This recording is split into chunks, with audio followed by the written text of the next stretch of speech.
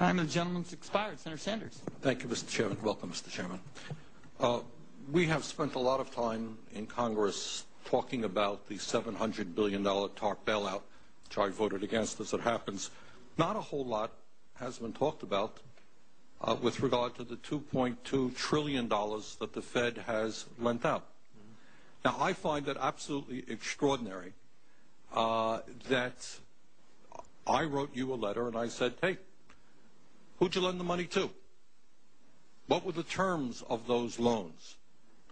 How can my constituents in Vermont get some of that money? Who makes the decisions? Do you guys sit around in a room? Do you make it? Are there conflicts of interest?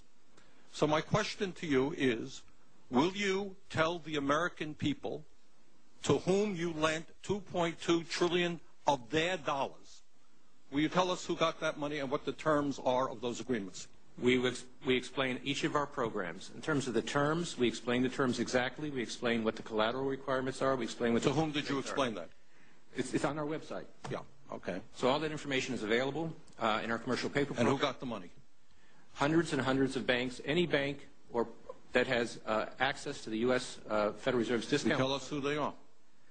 No, because the reason that is counterproductive and will destroy the value of the program is that banks will not come to the isn't that too bad?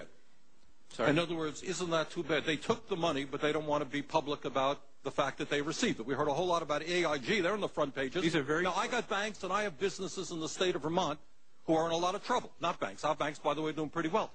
Now, how do these guys who are honest business people get it? Do you have to be a large, greedy, reckless financial institution to apply for these monies? There is no subsidy. There is no capital involved. There is no gift involved. It is a collateralized, short-term liquid loan that is both over-collateralized and is recourse to the company itself. We have never lost a penny doing it.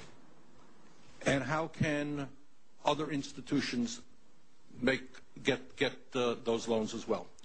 According to the law, we are supposed to be lending to depository institutions. Well, let me just say this, Mr. Chairman. I have a hard time understanding how you have put $2.2 trillion at risk without making those names available, those institutions public. And we're going to introduce legislation today, by the way, to demand that you do that.